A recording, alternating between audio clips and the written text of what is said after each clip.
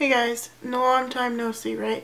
So it's dark out because every time I want to film during the day, it's like storming here. Let's give you all the video you've been wanting, and that is the wheelchair repair. The part came in. I needed a new joystick. I will insert a clip of what the old one was doing and what it looked like. I got the exact same one.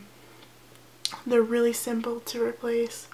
Literally, you plug it in. On my chair, you undo 2 screws that connects it to a plate.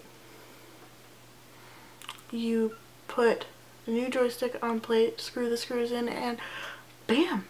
It works. So, the issue that I was having was a communication error. It just started doing it out of the blue one day, but that joystick had been through the ringer. I've traveled with this chair. Been to several different job interviews and such things. It's been across country.